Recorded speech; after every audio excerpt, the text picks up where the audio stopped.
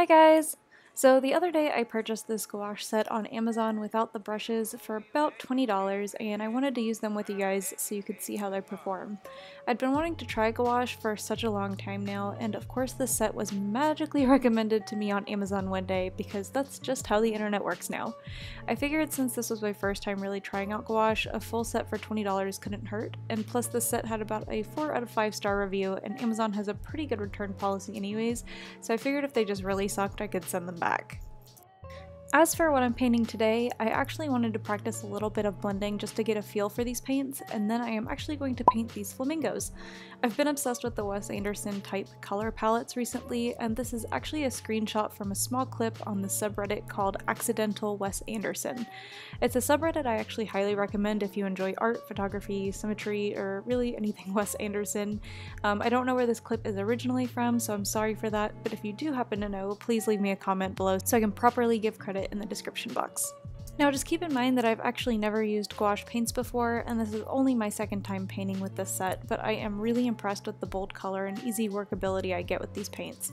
As for blending, I don't think it turned out too well, but I believe I'm actually the one at fault here because I don't typically blend when I use acrylic paints, so my technique isn't that great. Hopefully though, with a little bit of practice, I'll eventually get there.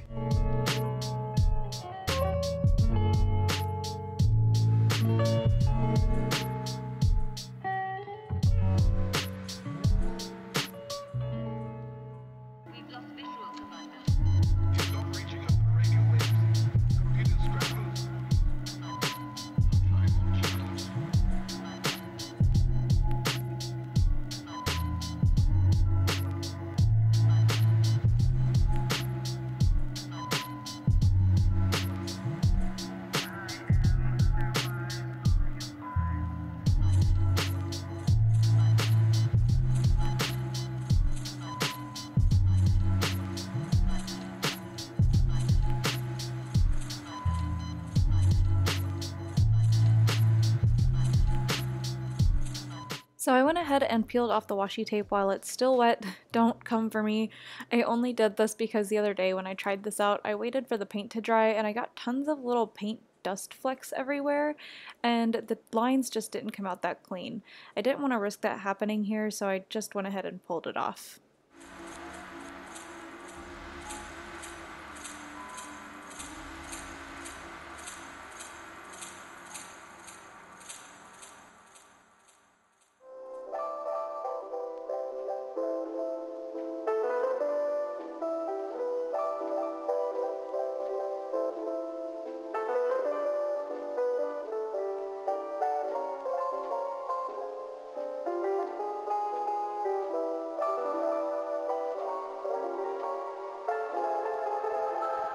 I realized after doing the blue block that I actually wanted my blocks to be a bit closer together, which is why you might notice that the washi tape is now higher than it previously was, and in hindsight I really wish I actually did yellow instead of purple for this middle block, or at least like a pastel purple. It's a beautiful color and everything, but I was trying to actually keep these blocks in a similar color story as the flamingo painting I'm going to do. I also had the most trouble blending the purple and white without making it look too unnatural, but again, I think that problem is more contributed to my lack of blending skills.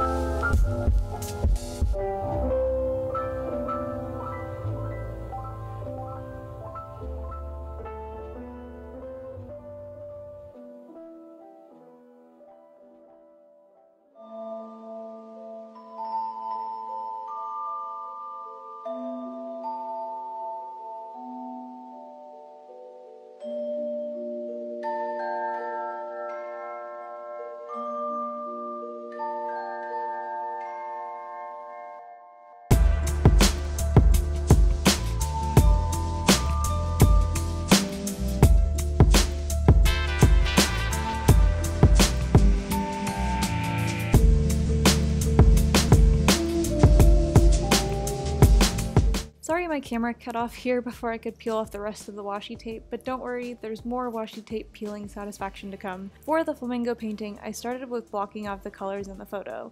I wasn't going for 100% realism here, but instead more of a pop pastel art type of vibe. That was the worst explanation, I know, I'm sorry. Going into this, I lowered my expectations tremendously because I was worried that it wasn't going to be that great, but I was okay with that considering this was only my second time working with this medium. However, it actually turned out to be a really cute piece that I'm super happy about. Anyways, I'm gonna let you guys enjoy the painting process for a bit, and then I will come back and give you guys my review towards the end.